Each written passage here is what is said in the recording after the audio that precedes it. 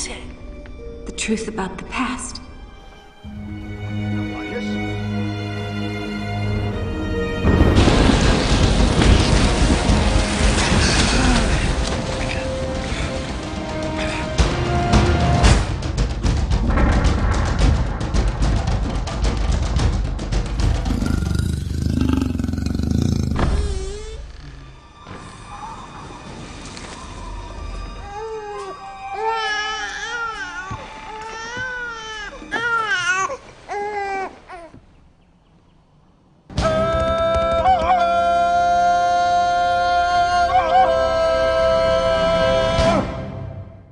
What if Tarzan was Elsa and Anna's brother?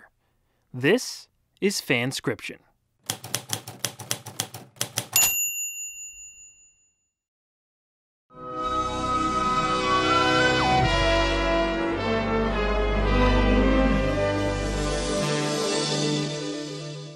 We're kicking off the new year with a theory that's been floating around for quite a while. This one is going to require some explanation before we get into the story, so let's dive in to its origins. Back in early 2014, after the original Frozen film hit theaters and became one of Disney's biggest hits, the creative team behind the movie hosted an Ask Us Anything thread on Reddit, during which someone asked, quote, "Where were the king and queen planning to go when they lost their lives out at sea?" End quote. Frozen writer and co-director Jennifer Lee answered, quote, "A wedding. According to Chris, they didn't die on the boat. They got washed up on a shore in a jungle island. The queen gave birth to a baby boy. They build a treehouse. They get eaten by a leopard." End quote. The Chris Lee was referring to is Frozen co-director Chris Buck. Buck also has a story credit for the film. Lee's description of course sounds exactly like the premise for Disney's Tarzan. Buck was a co-director on that film as well. To me, this obviously read as a joke by Lee, but Disney fans started taking it very seriously. Citing Rapunzel and Flynn Rider's cameo appearance at Frozen and another theory that the king and queen's sunken ship is the same one from The Little Mermaid, some of these connections were starting to be accepted by more and more people. Buck even gave an interview to MTV in 2017 where he expanded on the idea. Quote, "In my little head, Anna and Elsa's brother is Tarzan, but on the other side of that island are surfing penguins to tie in a non-Disney movie, Surf's Up. That's my fun little world. I say, whatever people want to believe, go for it. If you want to tie them all together, then do it. That's the spirit of Disney." End quote. Articles began pouring out saying that the theory was confirmed, but as stated there, this wasn't meant to be any official proclamation. It's more of a fun headcanon thing that you could buy into or not. By the time Frozen 2 was ready to be released in 2019, these rumors were put to bed by producer Peter Del Vecchio. He told Digital Spy in September of that year, quote, "It was on Reddit before he even knew what Reddit was. I can clearly, unequivocally state that Tarzan is not involved in the lineage of Anna and Elsa." End quote. In the sequel, this was confirmed by showing that King Agnar and Queen Iduna were actually on their way to the ancient frozen river onto Holland to search for help in mitigating Elsa's powers when their boat was destroyed. We even see Anna and Elsa find the mangled ship's wreckage, with the latter conjuring up an image of the royals in their final moments. That absolutely killed both this and that Little Mermaid theory dead. Which is why I think it's fair game to give it a go here. I always thought this idea was really interesting, and since I just so happened to write for a show where I theorize how things would have played out if big events in film history took a different turn, adapting this theory into a fuller story sounds like just the kind of thing to take on in our Disney Elseworlds subseries. Now, I have done 2 Frozen fanscriptions before this, What If Anna Was the Villain in Frozen, and What If Anna Was the Villain in Frozen 2. The story I have in mind here can fit in perfectly as the 3rd installment, so for all intents and purposes, consider this Fanscription's Frozen 3. Before you get into this Tarzan-Frozen combo story, make sure you go back and watch those 2 videos so you're all caught up on the massive changes I made to the first 2 films. I'll catch you up a little bit as we go along, but a lot of the details will make more sense if you see those 2 episodes first. Okay, the time has come. What if Tarzan actually was Elsa and Anna's brother? Let's find out.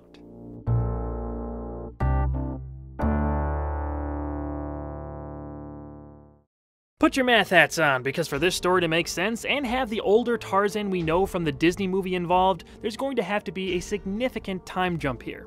During the bulk of the events in the Tarzan film, the character is supposedly about 20 years old. If Tarzan was an infant when his parents were killed, that would make Elsa 18 years older than him and Anna 15 years older. I want to set this story 2 years after the events of the Tarzan movie. That would make Tarzan 22, Anna 37, and Elsa 40. Because of that time jump, it takes place 16 years after our version of Frozen 2. Make sense? I hope so. Another minor change is setting the initial events of the Tarzan film back a few years to match up with the mid-1840s time period of the Frozen movies. Also, let's just say Tarzan was born a few months after the king and queen survived on the African coast. Queen Iduna was pregnant on the ship's voyage, but wasn't quite showing yet, and her pregnancy was only known to her and her husband. Everything else in the Tarzan movie, their deaths, Jane and the other characters arriving, etc., are the same. At the end of our version of Frozen 2, these characters were in very different places. After being cured of her frozen heart by the sacrifice of Kristoff, killed at the hands of the evil rock troll Bronn, Anna ventured out on Arendelle's peregrination of discovery. In search of new lands and allies, the princess brought a contingent of about a dozen people with her. Elsa encouraged her sister, but remained in Arendelle as the legendary Ice Queen. As for Grandpappy, Olaf, and most of the other side characters, they stayed in Arendelle as well to aid the queen when need be. We start off the film with the slashing of leaves in a dense jungle. The foliage is cut away to reveal an older Anna, fearlessly leading a few of her people through the wilderness. In the 16 years since the last film, Anna has basically become a rugged explorer.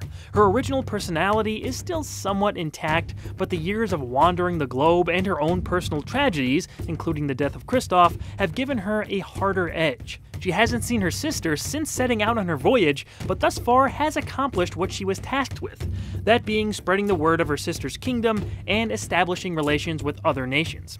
This has proven fruitful, as Arendelle has benefited greatly over the last decade and a half. Anna is kept in the loop of the goings-on at her home through written communications traded back and forth with Elsa a few times a year. She's resisted the urge to return because of the painful memories she endured all those years ago.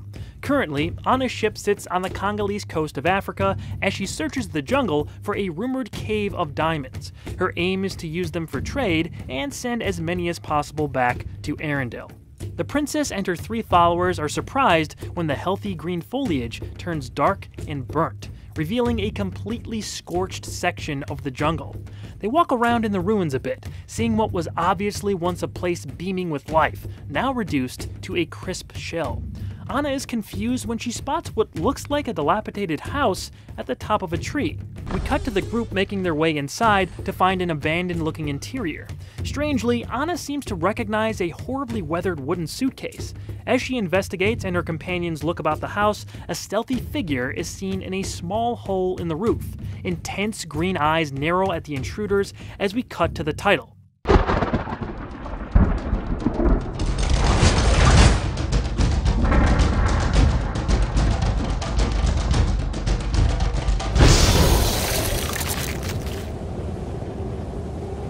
A prosperous Arendelle is then shown on screen. In its glory, the kingdom looks largely the same, but maybe a bit more protected.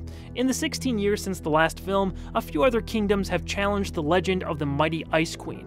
While these battles were few and far between, Elsa and Arendelle's armies sometimes struggled to beat back any invaders. The 40-year-old queen herself is shown to be happily attending to her tasks, but in private moments, she's a bit melancholy. She reads a freshly delivered telegram from Anna that bursts with adventure and, as usual, no word on if or when she'll return. We cut to a large room in the castle where a gray-haired Kai is leading a royal gathering. Thank you all for attending. I'm sure the queen will arrive shortly. The matter at hand today is, of course, succession! Across the table is a family of 3. The woman, Gretchen, is wife to the dim-witted Gunnar, a second cousin of Elsa and her closest living relative in Arendelle. They're in their mid-20s, with a young son named Galen seated between them. What's the excuse this time, Kai? Is she making another ice sculpture of her sister? Elsa is standing at the entrance to the room, stone-faced. Gretchen's expression drops. The queen takes her place at the head of the table, not breaking eye contact with Gretchen until she speaks to Kai. Proceed, Kai. Yes, Your Majesty. Succession is indeed the root of today's meeting. With Queen Elsa entering her 20th year on the throne, an heir must be named. Princess Anna continues to lead her peregrination overseas, and as of our last communication, does not plan on returning anytime soon. It is the responsibility of this council to choose a successor to the throne of Arendelle by the first of the year. The meeting continues with Gretchen staking her husband's claim to the throne, and with a lack of options, he seems to be the frontrunner. Despite a few budding relationships, Elsa never married. Her responsibility to protect her kingdom always outweighed her own happiness. But now that protecting the future of the kingdom rests on an heir she never produced, she's starting to feel that she's let her family down, especially her parents. We cut to a wooden suitcase opening. It's the same one Anna saw earlier, but looks in pristine shape. King Agnar and Queen Iduna are seen alive and well. They're packing for a trip when a 15-year-old Anna enters. She energetically hugs them both. See you in 2 weeks. Anna, be careful! The queen cautiously pulls away, holding her stomach. This leads Anna to look inquisitively upon her mother. When Iduna realizes what she's doing, she drops her arms with a guilty expression on her face. The king mirrors his wife's look. Anna is seen slowly putting it together. You're... No. Are you? The king and queen share worried eye contact. This confirms Anna's suspicions. She bursts. I'm gonna be a big sister! Anna, stop. Why didn't you tell me? Does Elsa know? No one knows. We're going to announce it after we get back from our trip. But until then, this is our little secret. Okay? Our secret. Yes, Mother. Don't cause any trouble while we're away. Your father and I will see you soon. Iduna then kisses her daughter on the forehead. We snap back to the present, with Anna in the abandoned treehouse staring at that same suitcase. It's rotted and worn, but the distinct Arendellian designs are still visible. A creak is heard coming from the roof. Anna turns to look, but before she can focus on the origin of the sound, the figure from earlier jumps down and viciously attacks. He's armed with a crude spear made of wood and sharpened stone. Anna fends off his attack with her machete before her guards get involved. His spear is knocked away, but the figure takes all three of them down with brute strength and uncanny agility. Anna stands ready to continue the fight when the figure picks up his spear and steps out from the shadows. This is the big reveal of Tarzan. He looks more brutal than ever, with a short beard growing on his face and a deadly intent in his eyes. But those eyes look strangely familiar to Anna. The two battle for a brief moment, showing off the skills Anna has gained over her years away from Arendelle. Tarzan gets the advantage, but is dogpiled by Anna's guards. They manage to hold him down. Anna points to the suitcase and other familiar items in the treehouse. Where did you get all this? Are you some sort of pirate? Tarzan is defiantly silent as he struggles to free himself.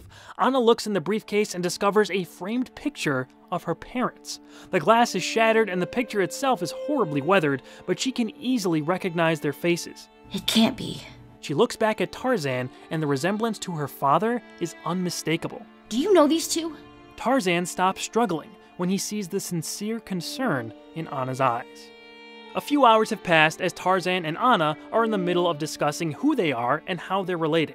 The language gap can be explained by Anna knowing English, Jane teaching Tarzan multiple languages, or just suspending your disbelief. I don't see that being too big of an issue in an animated Disney film. Tarzan explains that this part of the jungle was burned down by poachers 6 months ago. He was able to salvage his parents' treehouse, but many of his gorilla family were either killed or moved on to another far-off area. He feels extreme guilt for not being able to defend his adoptive family or homeland, and after the fire, refused to leave the treehouse. With Tarzan's stubbornness and the death of her father weighing heavily on her, Jane Porter left back for England with their newborn daughter. He's been alone ever since. Anna wants to take him back to Arendelle. Tarzan refuses. He wants no part of his sister's kingdom. But when Anna mentions she could help find Jane and his daughter if he joins her, Tarzan agrees. Anna gets word to a few of her men to track down Jane in England. A summons from a princess of the relatively nearby Arendelle will likely draw Porter out.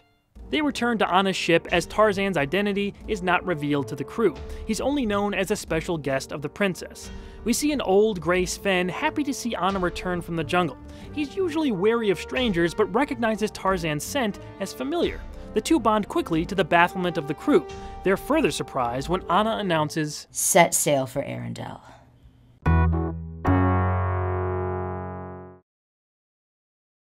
That evening, Elsa and Olaf visit the Valley of the Living Rock to seek advice from Grand Pobby. He offers an encouraging word, but before they get too far, loud rumbles, crashes, and cracks are heard coming from underground.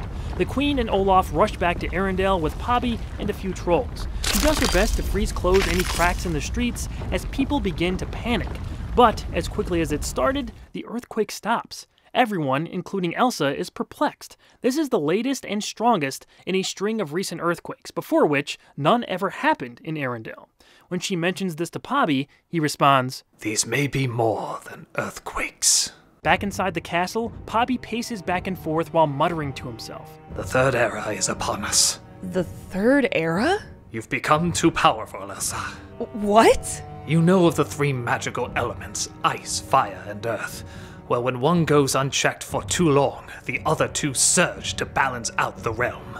We've only seen it happen twice before in all the archives we've kept.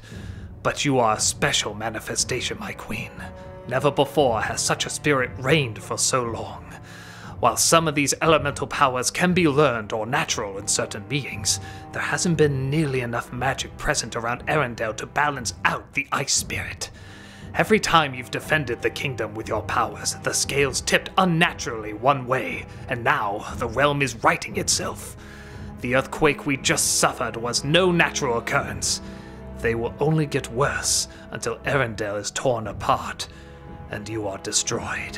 Why wouldn't you tell me this years ago? There was no need. We successfully kept the spirits at bay for years, and your powers were required to defend the kingdom. But it seems we're no longer strong enough to hold the elements back. We must find a way to capture the source of these spirits. It can only be done by someone with a natural connection to them. My tribe will attempt to come up with a solution, but until then, only use your powers when absolutely necessary. Out at sea, Anna and Tarzan begin to take to each other. They run into a few short problems on their month-plus boat ride, but they get along quite nicely. Much of it is summarized in a classic Disney song about discovery. Heck, it can hypothetically even be a new Phil Collins song. You'd have to get at least one in there. But this one covers the discovery of one's roots and the discovery of oneself. Anna exemplifies this by telling tales of her adventures, while Tarzan goes deeper into his background, often speaking of the love he has for his wife Jane and their daughter Josephine. Anna is nervous about returning home, especially with a long-lost brother, but she knows now is the right time. Meanwhile, Elsa's side of the story involves defending Arendelle from the elemental attacks. She's able to fend them off with the help of Pobby and the rock trolls, but they are getting stronger. Unnatural-looking fire is doused by Elsa's ice as the trolls handle most of the earthquakes. She tries not to use her powers, but it's often necessary, both making the situation better and worse. In one of the more thrilling scenes, fire envelops Elsa's old ice palace, destroying many of the creatures there. The uneven balance among the spirits is beginning to throw the entire region into mayhem. In between attacks, Gretchen continuously calls for Elsa's removal as queen, duplicitously citing that she can't protect the kingdom anymore, and the people of Arendelle must come first. Elsa agrees with that last sentiment, but Pobby is confident they can capture the spirits as work continues on his plan. During a small break from the elemental incursions, Anna and Tarzan finally arrive in Arendelle. Needless to say, Elsa meeting a brother she never knew she had is a little more than awkward. His identity is known to just a few people. Add that to finally seeing her sister for the first time in 16 years, and you have one heck of a family reunion. Anna is uncomfortable returning to the site of many personal tribulations. However, there isn't much time to mourn before Elsa and Pobby catch her up on the situation. Tarzan is immediately seen as unworthy of being near the royal family. People openly mock his appearance and ponder who he really is. He's further upset when Anna's people announce they've thus far been unable to locate Jane.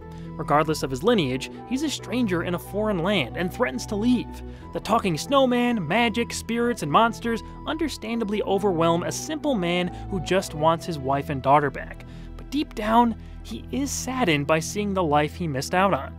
Envying her brother for quite the opposite, freedom from royal responsibilities, getting to experience a whole different life, and even having a family of his own, Elsa confronts Tarzan the night he tries to leave Arendelle. They have a heart-to-heart under the calm night sky. What were they like? Mother and father? Tarzan solemnly nods. Loving. A bit strict, especially Mother. But they were always trying to do the right thing for us. The older I get, the more I see that. I wish I knew them. Father always wanted a boy. I know they loved you, brother. Tarzan lowers his head in sadness. But you have us now. We're family. I have a family. I had a family. Anna told me. You can't blame yourself for I was a coward. I let them die. My wife and daughter were right to run away. You're not a coward. I've only known you for a day, and I can already tell you that. You'll see your wife and child again, I promise. You're very lucky to have them. Tarzan cautiously asks, Why don't you have... Guess I never had the time. There are a lot of things I haven't had time for. You are the queen. Make time. Elsa and Tarzan share a smile. Anna is seen walking up to Kristoff's grave with Sven and Olaf. She's been avoiding coming back for so long in large part because of this. She weeps at her love's headstone. The hard exterior that Anna has spent the last decade and a half building falls away. Olaf and Sven try to console her. Don't you think Kristoff would be glad you're home, Anna? That's just it. I'm not sure I know where home is anymore, Olaf. I thought I could find it somewhere out there, but the more I searched, the more lost I became. Maybe you had to leave, then come back to find what you're looking for. Anna almost finds solace in Olaf's words just before the ground begins shaking. They jump on Sven and ride toward the castle. The trio join Elsa, Tarzan, and Pobby as the latter does his best to control the earthquake. Fire rises out of the broken ground in a near hellish visual. Anna and Tarzan guide people to safety as Elsa starts freezing any cracks she sees flames shoot up from. But regardless of their effort, when it's over, there is significant damage to Arendelle. This is obviously building to a final cataclysmic event, and it's fast approaching. Pobby believes their last viable course of action is to confront the spirits head-on. The next day, they travel well into the forest, where the rock trolls can perform a ceremony that summons the spirits. The aim is to trap them inside rare magical gems that are in the tribe's possession. This is risky, but it's their last hope. Even though she tells her siblings to stay behind for their own safety, Anna and Tarzan stand by Elsa and join her. In fact, the whole gang and a large portion of Arendelle's army go with to support their queen. Pobby begins the ceremony, and at first it seems ineffective, but after a moment of silence, the ground starts shaking. Out of the mountainous terrain arises an earth giant, larger than even Pobby predicted. It roars at the characters below, shaking the surrounding area. The embodiment of the earth spirit is menacing enough when a serpent dragon entirely made of flames breaks through the clouds above. The heat can be felt from the ground as the two figures look ready to strike. The gems, now! Another rock troll hands Pobby 2 gems, one red and one green. He concentrates and with all his willpower raises them to the sky. White waves illuminate from his stone body as the earth and fire spirits seem to be pulled toward the gems by immense gusting winds. Elsa and the rest of the characters look on in awe as it appears Pobby's plan is working. But in an instant, everything changes. The spirits break free of the magical influence and create an explosion of force that knocks everyone to the ground. They roar in defiance as Pobby is shown off his feet, looking defeated. I failed. The fire spirit leans back and unleashes an explosion of fire toward the fallen troll. But before it can reach him, a wave of ice meets it midair. In a spectacle of red and blue, Elsa is shown defending Pobby. She then lets loose her power like never before. Using every trick she's ever learned and more, Elsa battles the spirits, trying to keep them at bay. The Arendelle army's only function then becomes protecting everyone else from collateral damage. Shaken up, we see Tarzan stand astonished at the display of power. Elsa is shown in a struggle with the fire spirit when the earth giant hits her with a thrown boulder. With Elsa down, the spirits begin to pace toward Arendelle. From the kingdom's perspective, we see these two monsters approaching, ready to destroy. The people of Arendelle again panic in the streets. Tarzan then sees the green gem on the ground and cautiously picks it up. Immediately, green energy emanates from it and passes into Tarzan's body. When he opens his eyes, they display the same jade light. The earth giant stops in his tracks, noticing something. It turns around to see Tarzan walking forward, imbued with power. The giant roars as it's again pulled toward the gem. The fire spirit begins its attack on the castle when it too starts being pulled back toward the forest. With her eyes glowing red and the fire stone in her hand, Anna is revealed to be matching her brother's influence on the other spirit. As the Earth Giant and Fire Dragon get closer to the siblings, Anna and Tarzan begin to strain. The resistance is almost at a breaking point when Elsa uses her ice powers to slide in front of the spirits. She then conjures the biggest ice blast she's ever produced. The spirits are drawn further from Arendelle as they violently shrink into the gems. Earth cracks around Tarzan as fire surrounds Anna. In that moment, the noise stops, the air calms, and the brother and sister stand the new keepers of the earth and fire elements. They help their older sister to her feet. Elsa looks at them exhausted and in pain, but with a sense of surprise and pride. Pobby and the rest of the characters do the same. We dissolve to sometime soon after. Tarzan, wearing the green gem around his neck, is officially marrying Jane in the Arendellian tradition, but with his own spin, surrounded by nature and his family. Elsa holds her niece, Josephine, and plays with her by making it snow on top of the 1-year-old, which the baby finds amusing. Anna stops by with Olaf and Sven and boops Josephine's nose. The red gem is seen hanging off the princess's neck. Tarzan and Jane are officially pronounced man and wife. They join the sisters after and celebrate. With her claim to the throne set back significantly, Gretchen is shown furious before storming off with her husband and son. I was thinking, how about we take a trip? You are the queen. I think I've seen enough of the world, but with you guys, I'm sure it'll be a whole new adventure.